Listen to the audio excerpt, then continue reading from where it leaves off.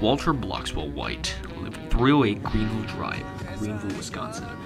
This is the 2003 Pontiac AZTEK. Albuquerque edition, apparently? I don't know, the mechanic I got it from said he got it for $50 from a guy in Albuquerque. I don't really know if I trust this guy, but this thing goes for $11,000 to $13,000 in the Greenville dealership. So without much further ado, let's begin. Now you think that I'd forget, I'd regret special love I had for you.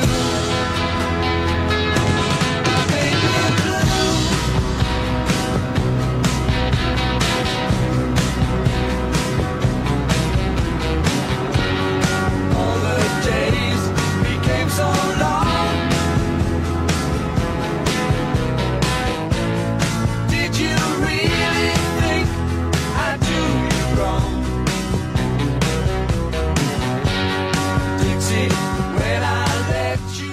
Handling is actually quite solid on the car, despite having some amount of body roll and not some great response. The grip is actually alright for this car, and I'd say this is slightly above average. As for the braking, I think this car has some pretty above average brakes as well. Nothing much to write home about, but nothing too bad either.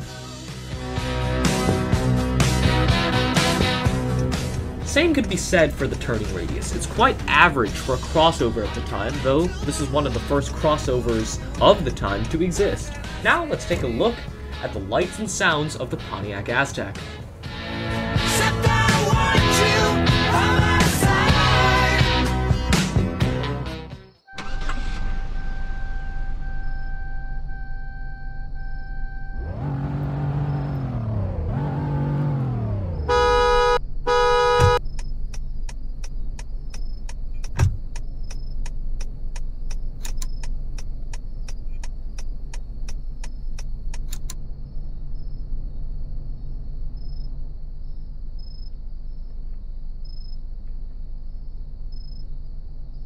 And as for the overall stats and thoughts, they will be shown in screen now.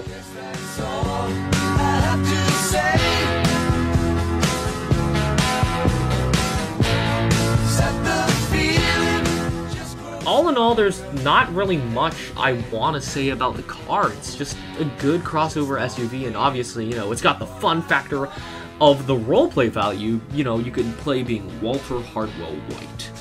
And honestly, that's probably the biggest selling point of this car.